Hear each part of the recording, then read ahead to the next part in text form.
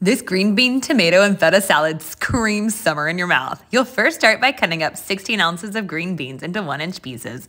Boil them for 4 to 5 minutes and then add them to a colander. Then you're gonna whisk up the dressing with some oil, red wine vinegar, honey, salt, and black pepper. Gives us all a good stir, and then add in those green beans along with the tomatoes, feta cheese, diced red onion, toasted almonds, and some basil. Toss this all together until it's well combined and either serve immediately or serve chilled.